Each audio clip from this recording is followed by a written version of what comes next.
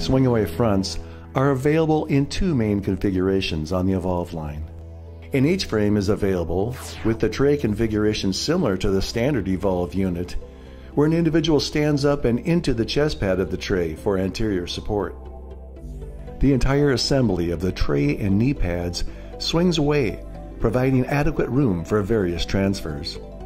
The swing-away front for the shadow tray functions similarly, but only the knee pad assembly swings out, while the shadow tray flips up and out of the way, again providing adequate room for any number of transfer solutions.